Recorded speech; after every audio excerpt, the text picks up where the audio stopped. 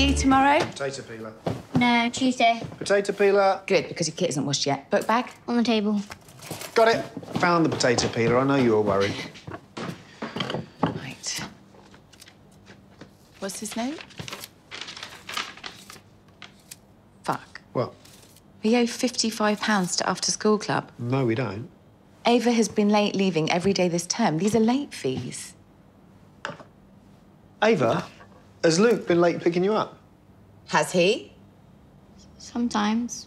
Maybe, I think. Right, well, I know he goes to the park straight after school because I follow him on my phone, but he's under strict instructions to collect Ava.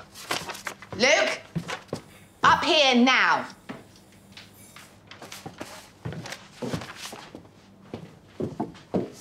Have you been picking Ava up late?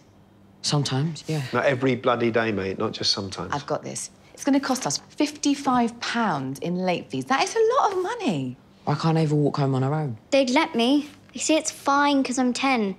I don't need to be picked up. Yeah, it's not that far. It is, and it's through the Hedgefield estate. We want someone with her, and it's on your way. I can't even believe that I am explaining this. You will do as you're told. Not asked. No, mate, fucking told. You pick Ava up on time this week, Monday to Friday, or you don't get your birthday present, understood? No, seriously, mate, do you understand? Yes, I do understand. I'll get there on time. Well, so what are you doing at the park anyway? Just hanging out with your mates? Yeah. Doing what? Mate, doing what? Just talking? Talking, listening to music. Not smoking, not drinking, taking drugs? No, just talking. YouTube videos. You know, you can bring your mates back here if you want. There's bread and cheese. You can have toasties. There's tea. Sure, yeah, thanks. Well, I'm meant to be cooking.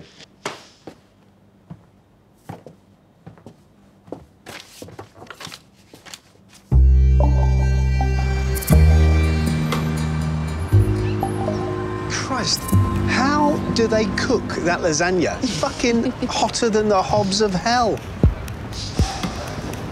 He's a good boy, fundamentally. I know he is. On time every day so far. Yeah, I've been following him on my phone. Little blue Luke. It's like he's been tagged by the probation service, but in a loving way. I mean, we've not asked him to paint the moon. It is a relatively simple task, but still. No, but it's significant. He's doing what we asked. He's accepted he did wrong and he's putting it right. Yeah. Yeah, he is. Fair play to him.